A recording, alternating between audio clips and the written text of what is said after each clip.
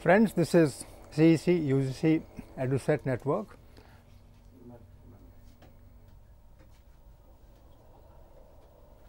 Friends, this is CEC-UGC EduSet network, and we are running a program on Indian writing in English translation. And today's topic that we have is a woman Bhakti poet, Lal Ded, and we have with us the expert Dr. Payal Nagpal. Dr. Payal Nagpal teaches English literature in Janki Devi Memorial College, Delhi University, and she has worked on Bhakti poetry a great deal. And apart from this, she also has done extensive work on literary theory. She is basically a drama person, and she has published a few books on and articles on European drama. She is with us today, and it's a privilege to have Dr. Payal Nagpal with us. So, I'll request her now to speak on this topic, that is woman Bhakti poet Lal Ded. Dr. Payal Nagpal, welcome, and please give your lecture. Thank you, Dr. Prakash. Today's lecture is on a woman Bhakti poet, Lal Ded. We need to keep two things in mind. One, that we are looking at a Bhakti poet and the fact that it is a woman who is a Bhakti poet. These two factors are very, very important because they will, in a sense, determine our line of discussion today. To just give you a brief idea about Lal Ded's birth, the period to which she belonged, very little is known with great certainty about her, but it is believed that she was born in a Brahmin family in the village of Pampore or Pandrethan in Kashmir, in Srinagar, and various scholars pitch her birth, they give different dates.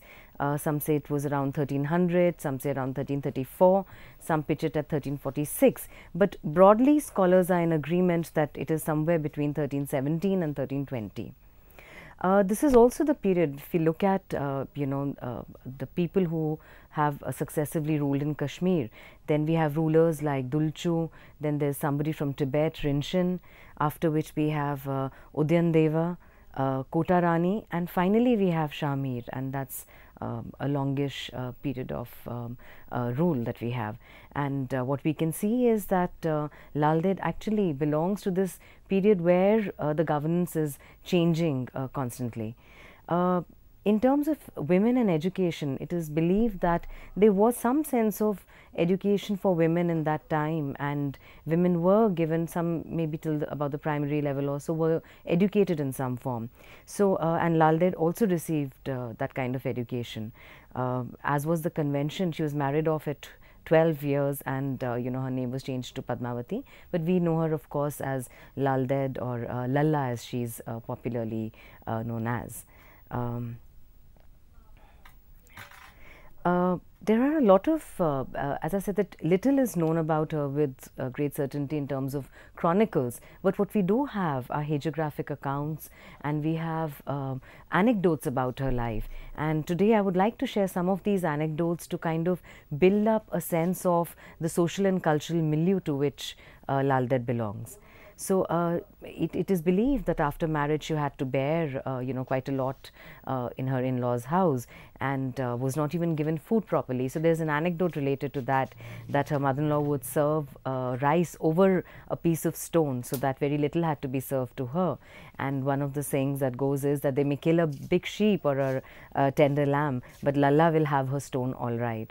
And this was something that was known not only to Lalla's family, but people outside also said the same thing, and I believe that this is a saying that is prevalent till date.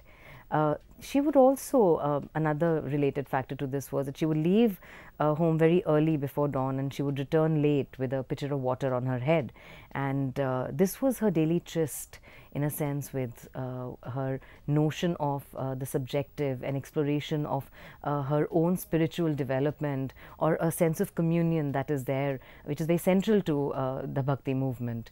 So her husband of course would be very irked at this, and he hit the pitcher, and the water water, it is believed, and as I said, these are stories that go around, Lala's life, that the water remained frozen on her head. And she filled the pots in the house, and whatever was left, she threw that outside. And that is what is known as the Lalla Trag, or the Lalla Pond. And of course, it is dried up today from what one reads. But the fact that, she was a real person, one of the things, we get to know about her is through the Lalla Trag. The person from whom she actually gains insights is Siddha Shrikant. And another interesting anecdote, which is also related not just to her life, but her spiritual development and what she understands, and the verses that the varks that she writes later, it's pretty much related to that. How she's scrubbing the outside of an earthen pot, and her a mentor and her guru tells her that, why are you scrubbing the outside when the inside is not clean? So this was again a very popular anecdote about her life. If we look at what we have of Lala's life in terms of mention in hagiographical accounts, there are some of these, and I'll just list them, enumerate them, to give you an overview of how we get to know about Lala only in, earlier it was till the 70s, we believed it was in the 17th century, but now another text has been located and it is believed in the late 16th century. So she's first mentioned in Tadkiratul Arafin, which was written towards the end of the 16th century by Mulla Ali Raina, the brother of Maktoum Sahib. And after which, in the 17th century, which is a proper hagiographic account, not a chronicle, Baba Daud Mishkati in Asrar ul Abar. This is about 1654. And then again, there's a gap of about 80 years, and we have Khwaja Azam Didamari's Tarikh-e Azmi, or as it is known as Waqiat-e Kashmir.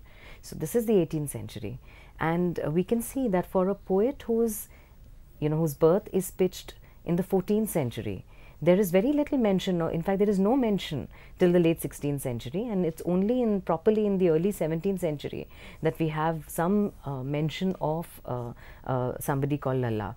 And Jayalal Kaul, who has done a lot of work on Lala's verses and has looked at all the source documents, points out that in the works of Jonaraja, Kalhan and so on, there is no mention that is made of Lal Ded. But it's very interesting, it's fascinating almost that this 14th century medieval period Bhakti poet is revered and remembered by people in Kashmir to date, and her verses, her varks are something that are recited, it's part of growing up. So this absence of her from important works of literature and important epics almost is very, very important. So and at the same time, what we understand is that she is also the maker in that sense of modern Kashmiri. Why Kashmiri language and literature? To begin with, of course, for somebody who's, reciting these verses and so on, we shouldn't say writing because, she was speaking them. So these are works that are written, of course, with a lot of words that would probably be considered absolutely obsolete today. They would be archaic. So when these were orally handed down from one period to the other, what we had was the rejection of certain archaic words and the addition of new words. So by the time the 17th century we look at a lot of what is handed down, we understand that as a language these varks have also undergone some sort of change. And towards the end of this lecture, I'm also going to bring in the issues of translation related to this. So I'll just read out a quote from Jayalal Kaul, who says that one of the important aspects, as I said, we need to keep two things in mind. One, that she is a woman, and the other is that she's part of the Bhakti tradition. And in that sense, she's a precursor to a lot of women Bhakti poets who come later. So this and the whole idea that she is in a sense just at the point where Kashmiri language and literature is undergoing a transformation and change is very, very important. Here I request Dr. Prakash to also comment on this aspect of Lal Ded's relationship to Kashmiri as a language. Well, Payal, I would like to say two things. One with respect to the first point that you made, and that point is that it's a woman bhakti poet, and nothing is available in the authentic sense there, and that she has survived only through the anecdotes, which make it a hagiographic account, something that is not authentic, but something that people have been hearing. Now, this what is the role of these anecdotes? These anecdotes don't have any source. They are there in the memory of the people. They relate to one another. These anecdotes, and from there, they kind of build an image of the poet, and that image, continues. So, how far, would you find these things important for keeping in existence a whole rich tradition of bhakti? Right. I think it's very important to actually look at these anecdotes before we really look at Lala's works. The reason for that is that because there is a complete paucity of material. So these anecdotes and hagiographic accounts, they help us not only to build up a sense of Lala's life, but also a sense of the period to which she belonged.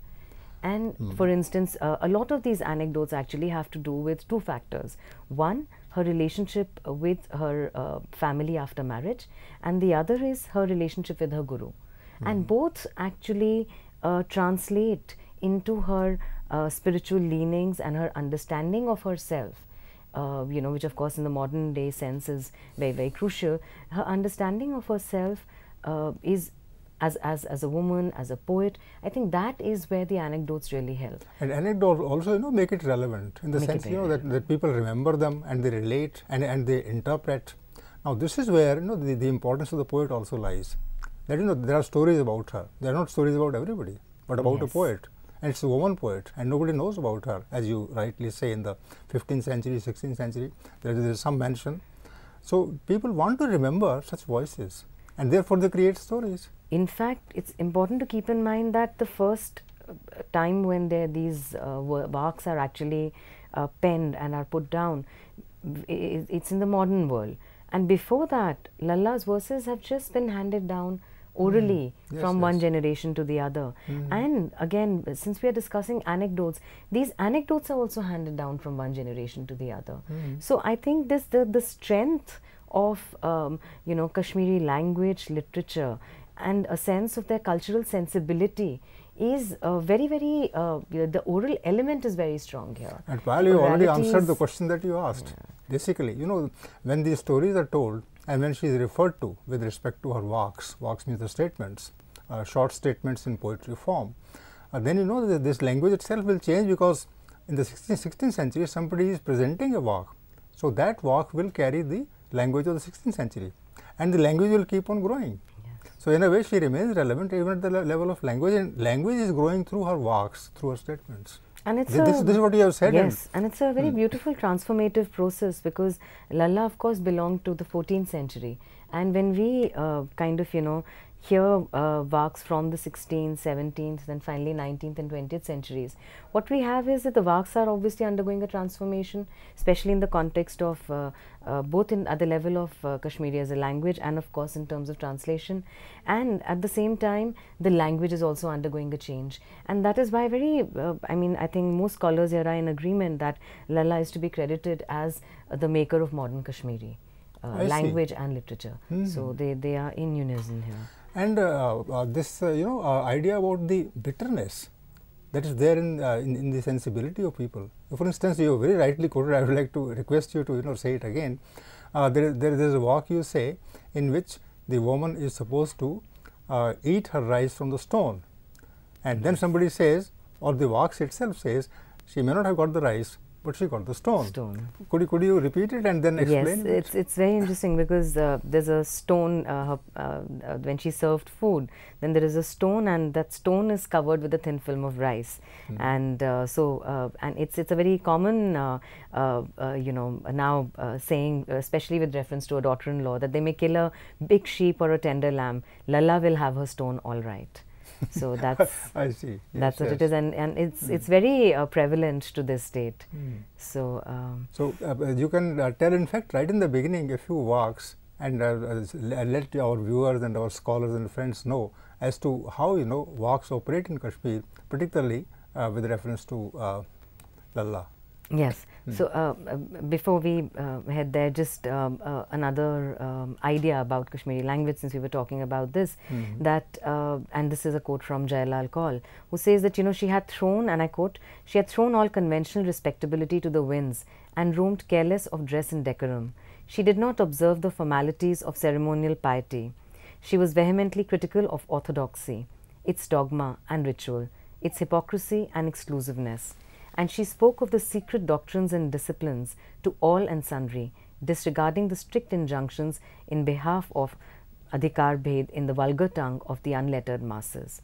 I think, quote unquote, and this is an important factor, what Kaul, I think, here, and you know, this work was done in 1970s, 1973. So it's important to mark here that the use of the vulgar tongue of the unlettered masses, the idea that now a language is to be used in the works that is going to appeal to everybody, and the common man can actually recite these works. It is not something, I mean, we know the whole Sanskritization in the ancient period and so on, but here in the, and that was, I mean, a central tenet of the Bhakti movement was that the language had to be something that could be used by the common people. And Lala's works totally fall into that category, where Kaul credits her for having used, verses in the vulgar tongue of the unlettered masses. So, which means that the influences that might have come to Kabir for his outspokenness would be rooted actually in people like Lal Ded. Yes. And she is a rationalist. She is a person who attacks conventions, who, as you rightly have quoted, she is very critical of the ritual. And if somebody is critical of the ritual, then one relates directly to what can be called the basic sense of the masses and their experience. Right. So, a vulgar word is very well used. Vulgar means common people. So, vulgar language means common language, language that is not accepted by the elites, and she belongs to us, yes, the people, common masses. Good point. So, again a little bit about her initiation in that sense. So she left her house when she was about 26 and went to the Shaiva saint Siddha Shrikanta, and that's where she kind of draws her spiritual development from, and which of course undergoes a further transformative process after she meets Sayyid Hussain Samnani, after which it is believed that she is converted to Islam. So in that sense, both sects, you look at her as a Kashmiri Shaivite poet, and also somebody who is at that junction where you have the influx of Sufism in Kashmir. So these two are well reflected in Lal Ded's works, and these two influences are very, very important, even though the Sufi influence happens a little later. So, but the works are in a sense important and very, very precious for us, for this very, very secular nature of her poetry. So, Lal Ded's verses, if we'll just very quickly look at how they were actually recorded and handed down. So, it's only in 1920, in the 20th century, that is, that they were collected by Sir George Grierson and Barnett, and as Ranjit Hoskute calls it, the LD corpus, which is, because it's difficult to make out whether all of these have been written by Lala or not. So, scholars have kind of worked on this, and all this was recorded by Pandit Mukund Ram Shastri, who contacted somebody who would recite Lal Ded's verses as he had learnt them in terms of family tradition. So, the idea that this was being handed down orally, and it's only in the 1920s that we have something called the Lala Vakhyayani, which is a collection of her works that can be read.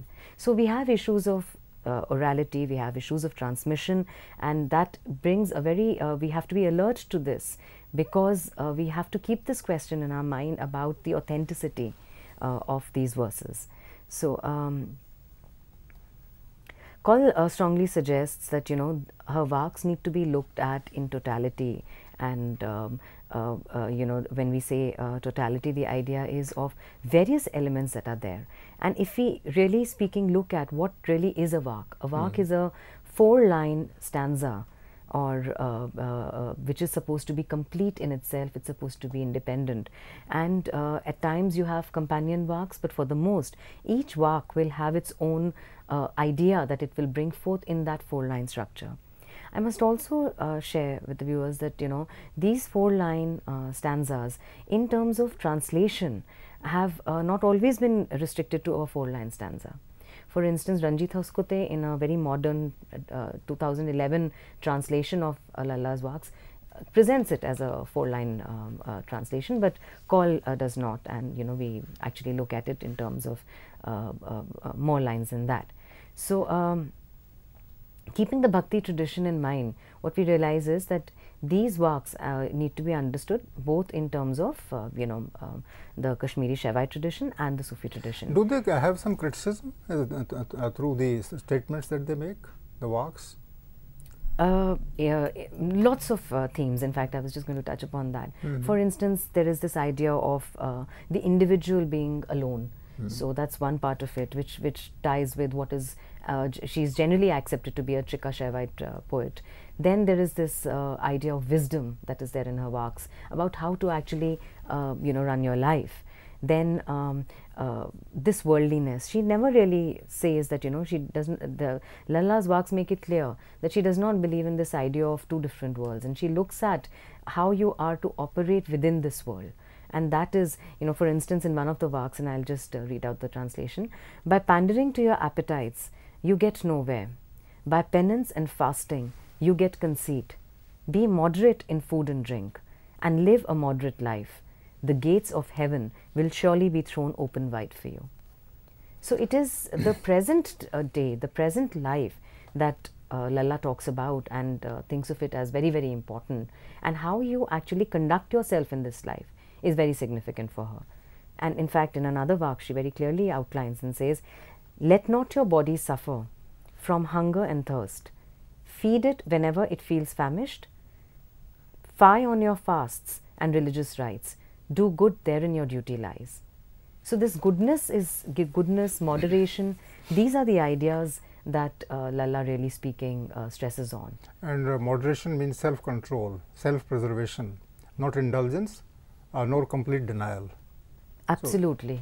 So, not indulgence, not complete denial. In fact, the whole idea of exercise, yoga that she talks about is in a sense about control over one's body.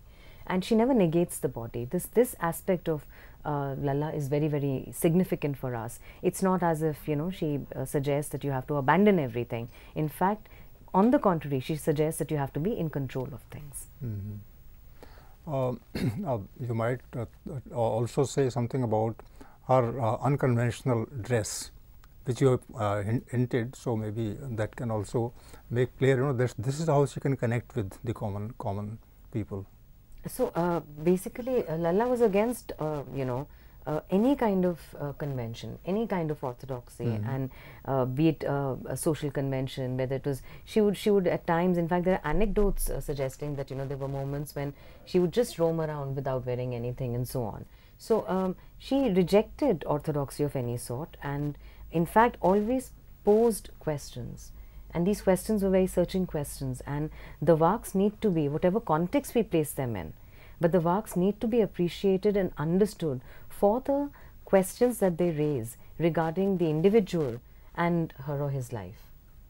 So basically, a rational person who wants to make a statement, who wants to make criticism, wants to tell people what to think and what to raise questions as. Yes, absolutely.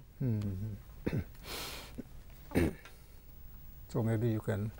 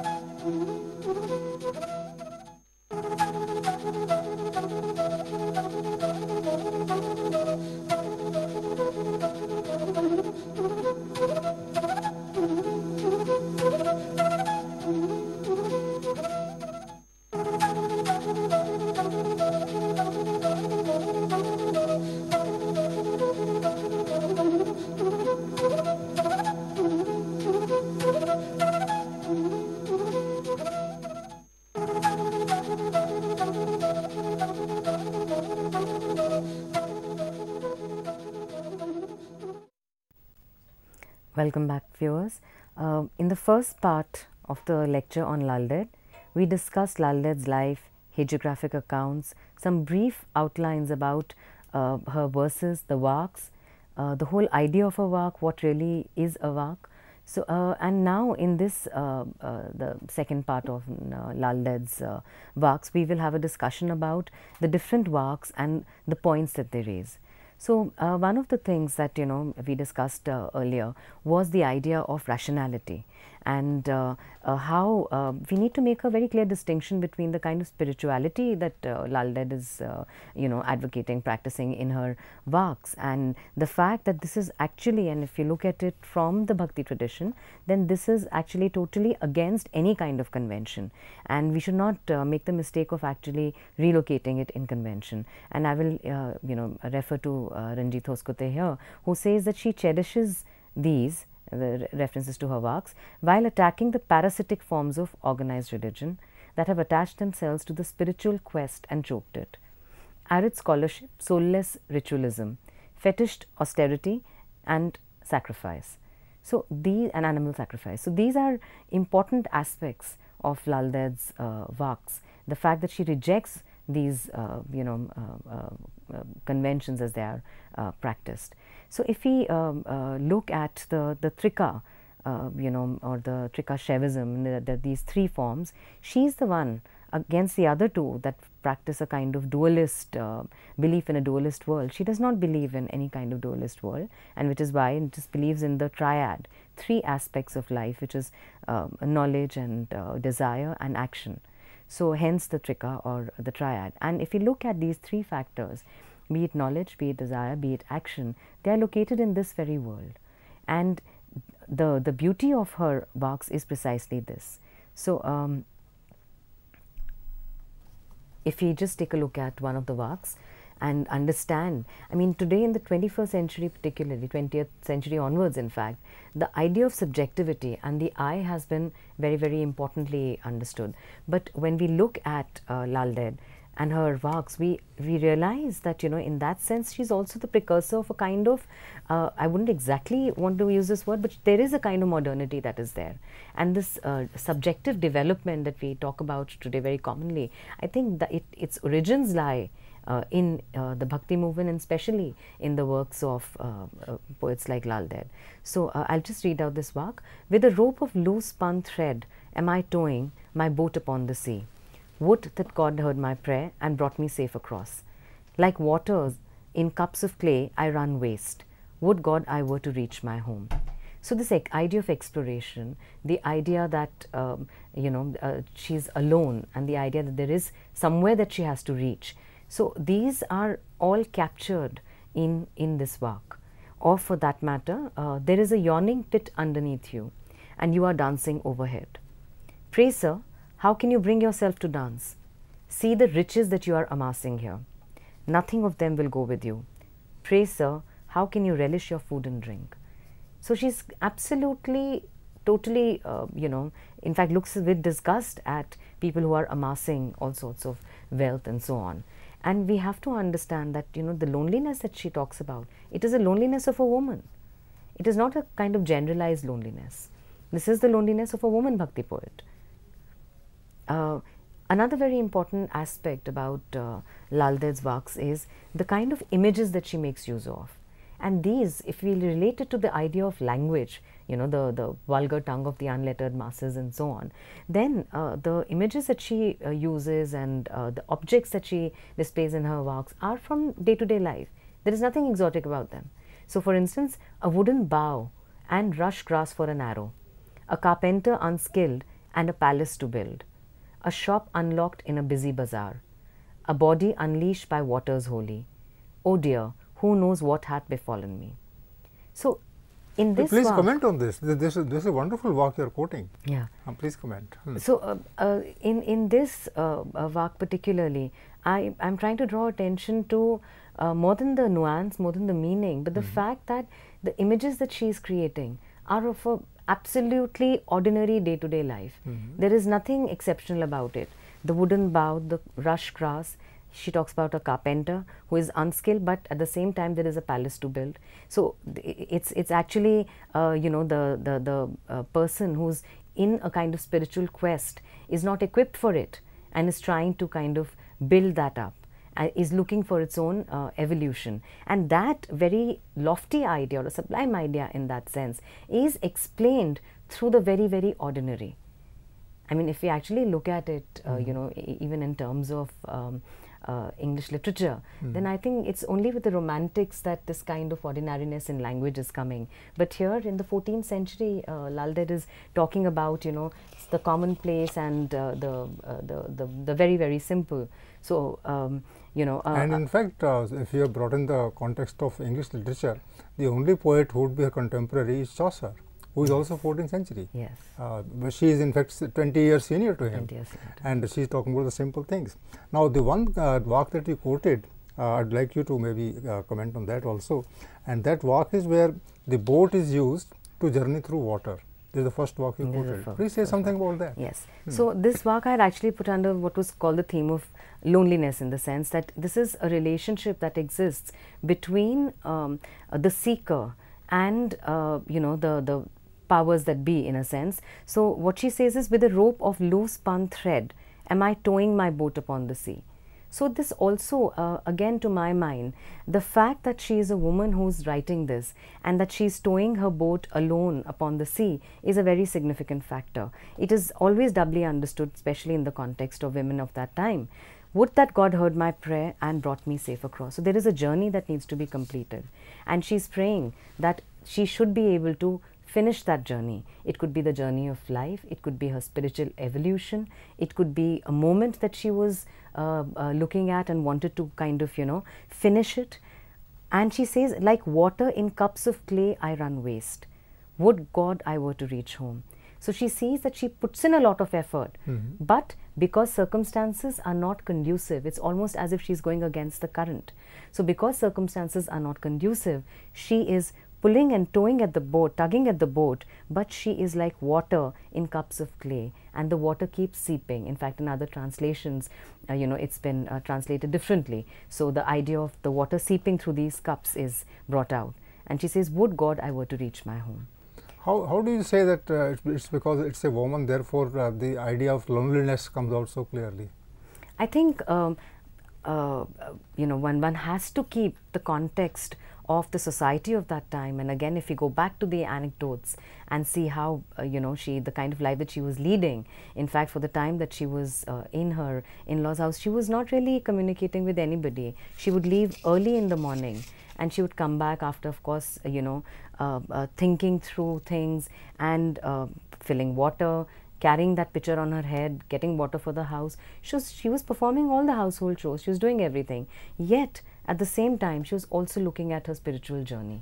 So, I think it is there that this context of loneliness as it is understood in a woman becomes very, very important. Because if we were to translate the same work in the context of a male poet, I don't think that the nuances would be the same. The nuances would then be understood in a different context. So, the sharpness of this and as I said, we have to relate it. This is where the anecdotes become important and the hagiographic accounts become important. They have to be understood together. And that is what forms the strength of Lal Ded's works. And you also referred to dance and relishing food. That's another work where she says, how can you bring yourself to dance? Pray, sir, how can you bring yourself to dance? See the riches that you are amassing here. So, and nothing of them will go with you. And she's totally straightforward. In the 14th century, she's mocking at people that you are just amassing wealth and nothing of it is going to go with you. How can you relish your food and drink, is what she says. So, complete disgust at the kind of possessiveness and self-seeking people. She totally rejects them because the self that she is trying to create, and that's where the spirituality that Lal Ded builds up in her verses becomes important, because she's totally rejecting the idea of identifying the self in terms of monetary gains.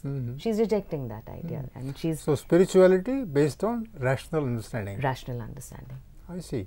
That's quite modern. Yes. Even today, you know, we have to take it as a name. We are not as rationalist and as you know, talking about the world in which we live. And she is telling us this in the 14th century, as you say. Absolutely. In fact, that is where you know, I mean, when I had quoted Hoskote saying this, that you know, the spirituality that she's building up is something that actually attacks the parasitic forms of organized religion that have attached themselves to her spiritual quest and choked it. So she's against all this, and you know, any kind of you know, ritualistic showing off is something that she rejects. So you also talked about romantics in this case, and romantics are known for their sensuousness. yes. So is there sensuousness in her? Yes, in fact, if we look at some more works, I think we'll also be able to get a broader understanding of, you know, the topics that she really covers. For instance, impart not esoteric truths to fools, nor on molasses to feed an ass. Do not sow seed in sandy beds, nor waste your oil on cakes of bran.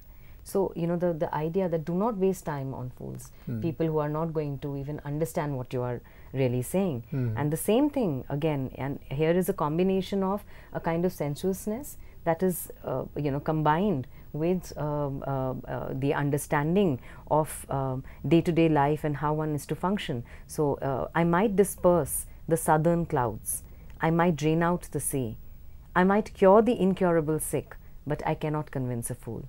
So, I mean, yes, Lal Ded is just absolutely so straightforward in what she says. And moderation she practices in every way. I mean, for her, moderation is a way of life. And she says that neither praise nor any kind of criticism should harm you. You should practice your life in a moderate manner. No nonsense manner. Absolutely. So no elitism, no big words. She talks sense. She talks sense. And here's another work that, you know, in the line of these two that I have just read out. She says, they may abuse me or jeer at me. They may say what pleases them. They may with flowers worship me. What profits them whatever they do? I am indifferent to praise and blame. And there are numerous anecdotes actually related to this, that, you know, she carries a piece of cloth and she says that, you know, for people who praise her and people who criticize her, she'll keep tying knots, and at the end of the day, it's the same. So she says that she does not let anything, really speaking, affect her. So simplicity that is associated with Islam, simplicity that is associated with Shaivism, she combines, both, you know, in her behavior, in her outlook. Yes, and that is the important part, that we have to look at Lal Ded's works as making a very, very secular statement, and she is historically at that juncture where these two influences of both Trika Shaivism in Kashmir and the influx of Sufi thought. So that is well reflected in Lal Ded's works. And at the same time, she never says that one is to kind of, you know, reject the needs of the body. So she says, let not your body suffer from hunger and thirst. Feed it whenever it feels famished. Fie on your fasts and religious rites. Do good. So she in a way combines, you know, you said Trika means three things, and you said knowledge, desire and action. So knowledge and desire generally are not supposed to go together, but in her case they are going together. Yes. And actually, it's a desire of a different sort, in the sense that, you know, it's Gyan, knowledge is Gyan, and there's Ichha Shakti, and there's Kriya as an action. So the Ichha Shakti is the desire. Desire, it could be to gain knowledge, desire to understand the self, and which of course is related to both knowledge and performing action. So hence Trika, or the triad that we talk about. And but what is that? What is the word for action? Kriya. Kriya, I see. Yes. So one has to put into action Gyan and Ichha Shakti together. Yes, and that she does not believe it's the one branch of Shaivite thought that does not advocate any kind of dualism. And again, here I'll refer to Hoskote, who says that, you know, the world is the playful expression of the divine, and the divine and the self are one. The dualisms are illusory in Lal Ded's works, in her thought. And body, in fact, is the site, Hoskote points out, how body is the site of all her experiments, where you see the unity of the corporeal and the cosmic. So she never rejects that. There is no rejection in that sense, and the basic requirements are to be met. And there is a lot of importance that is given to the Guru. So, you know, and she says, I'll read this vak in that context, who dies, who is slain? He who forsakes God's name and get involved in worldly cares. It is he who dies, it is he who is slain. So for her, and here again, you know, the secular nature and rationality of her spiritual quest is very, very significant. The idea that do not involve yourself too much in worldly cares. And that is something that she keeps talking about. He who does not need the kusha grass nor sesame seed, flowers and water he does not need. He who in honest faith accepts his Guru's word, on Shiva meditates constantly, he full of joy from action freed will not be born again. So these you know, of course express some of these important ideas. I would also now, you know, just take a few minutes to actually talk about a very important factor related to Lal Ded's verses, and that is issues related to translation. And you know, this is a course on Indian writing and English translation. So we need to understand that the vaks have been translated differently in different time periods. So for instance, most of the vaks that I have read so far have been from the 1973 edition by Jailal Kaul. And if we look at Hoskote's translation of the same vak, it reads very different. And especially because Hoskote also sticks to the 4-line stanza structure. So the vak regarding, you know, Presa, how you can bring yourself to dance, it's very simply expressed. You dance above the abyss. How do you manage it? You can't take these dishes with you when dinner is over. Are you sure the buffet is tickling your palate? Very, very modern words. Very, the cultural sensibility is a very, very late 20th, early 21st century cultural sensibility. It is not even a mid-20th century sensibility. So that, I think, needs to be kept in mind when we read some of these translations, because if we look at, you know, there is a yawning pit underneath you, and here it is translated as you dance above the abyss. Or how can you relish your food and drink is translated as, are you sure the buffet is tickling your palate? So we are, and that in fact is a question that I would also address to Dr. Prakash, that when we look at Lala's vaks, you know, in present day translations, there are new words that are introduced. For instance, there is this vak that is translated by Kaul as, I will weep and weep for you, my soul. The world hath caught you in its spell.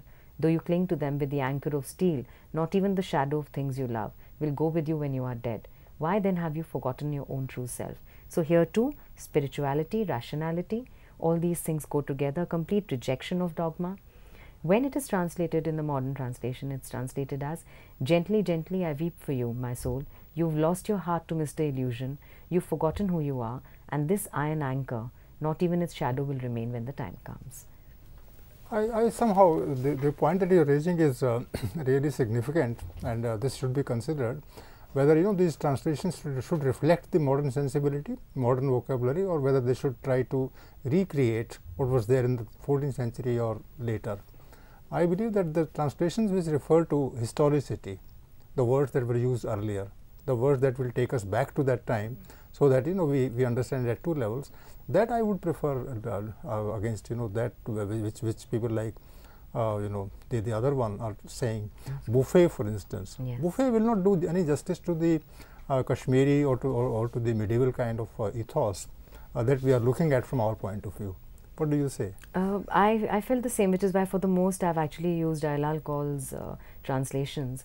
And but I thought that it was a very fascinating idea, the idea that, you know, we also get to understand the whole issue of translation through Lala's vaks.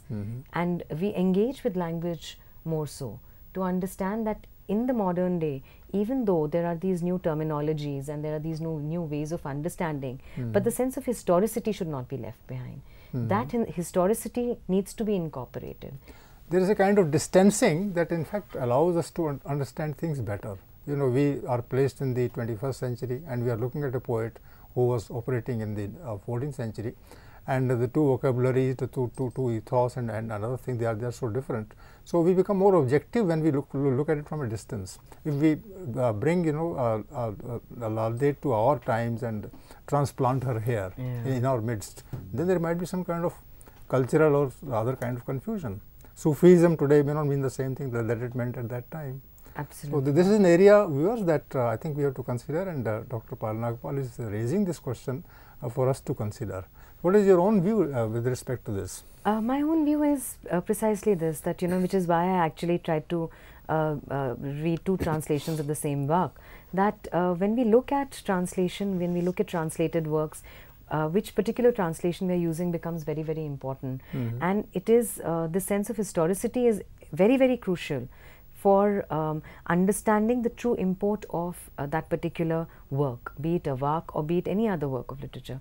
It's very significant to keep that in mind. And I think, I mean, even though translated in 1970s, Call's translations certainly continue to hold a lot of significance for us, precisely because they here Call does not use the 4-line stanza structure of the work, but manages to kind of get the import of the work across to the reader. And so if we can maybe tweak or be more flexible about the structure, but the ideas that are brought out in Lala's works are very, very significant. And this element of rationality, this element of historically being at that juncture where we are looking at the confluence of two very different sort of movements, the Kashmiri Shaivite and the Sufi movement. So that this for this reason, Lala's works are very, very important for us, I think. What do you think would be the logic behind using the modern terminology that is being done by Hoskote? I think there is, I mean, having really read a lot of his translations of Lala's works, I felt one of the things is appeal to the reader. Because we are also looking not only at a different time period, we are also looking at different generation of readers. I think that is where probably Hoskote translates it with very, very contemporary words like buffet, Mr. Illusion, and so on. So I think that is where, just to kind of maybe a dialogue with the present day reader is what Hoskote, to my mind at least, is what Hoskote is looking at. But as I said, that we need to ask, we need to raise the question of about how much of the historical aspect of Lala's works and the way she actually would have probably brought it out remains within this. I think that should be our point of departure in understanding not only Lala's works but also the different translations. Which means that so far as Hoskote is concerned, the concern is about Sufism or the Shaivism being presented to the modern reader in the modern phrase. Yes, that's what they modern want. phraseology. So in a way, as if it was a part of us. It's not a part of history 600 years ago. Yes. It's a part of us today, that we have this kind of thing in our blood. It is flowing in us as a kind of tradition. Whereas J.L. Call would be saying that no, you separate the two. The first thing is over. It is being carried in some form, but lots of things have been rejected. Lots of things have been left behind. I think Sufism is not the answer today to the problems that we face, nor is Shaivism for that matter. So they have contributed to the fund of knowledge, and that contribution should be recognized. So it's there for us. So these are the two views, and these two views stand apart from each other. And as Dr. Pal Nagpal has said it very convincingly, that these two views have to be seen from different angles, and then we have to reach our own conclusion. And your conclusion seems to be that historicity should be respected, and that some parts of it can be interpreted for our advantage. Yes, because a dialogue between the times is very, very important. A dialogue between the time at which it was written, how it was transmitted orally, and our present day. This dialogue is essential. If we totally deflect to one side and negate the dialogue, that becomes problematic, I think. So please tell for our advantage a kind of summarized version of your argument today. Yes. So some of the factors that we actually covered, in today's lecture, apart from Lal Ded's life, where she was born, hagiographic accounts, anecdotes, we covered her also in terms of being both, a Trika Shaivite, Kashmiri Trika Shaivite poet, and also somebody who acknowledges in her works the influence of Sufism. And it is this secularization of her Vaks, that becomes very important for us. How they cover diverse aspects from loneliness, which especially, as I said, in the context of being a woman, it becomes all the more poignantly felt. Then there are these other Vaks which tell us to practice moderation, not to deny the body what its basic needs are, but to practice moderation in that, and a complete disgust, rejection of dogma, of any kind of superficial display. Lala totally rejects that. And I think these were written these were spoken in the 14th century and transmitted since then. But for us, they are very precious today also for the rationality that they advocate and they present. I think that is very important, and this moderation, to be practiced in a way of life is what Lala's Vaks present to us. And could you tell us something about the use of the 4 lines? Because we have this long and rich tradition of poetry that uses 4 lines or 2 lines. We have Doha, for instance, that Kabir uses. We have songs by Meera later, that have 6 or 8 lines, and she's using strictly those 4 lines there. So that this kind of tradition also is useful for us. Yes. If long poems are read, nobody will hear them. Yeah. But if you just say something pithy through 4 lines, then the effective thing would be very easily conveyed. Very easily conveyed, and that's where, because each Vak presents, there are certain Vaks which are presented as companion Vaks, 2 Vaks going together, but for the most, Lala's Vaks are independent, and these are standalone Vaks that can be recited. And the fact that the language is a language that can be spoken easily by everybody is the beauty of these Vaks. And each Vak will present a new idea to us. And on the whole, after having read a lot of Lala's Vaks, one can kind of gain insight into an evolution of one's own life and look at it in terms of all these pointers about spirituality, rationality and moderation. So the Vaks are very, very succinct in that sense, and they present the idea in a very precise manner. The precision is very important.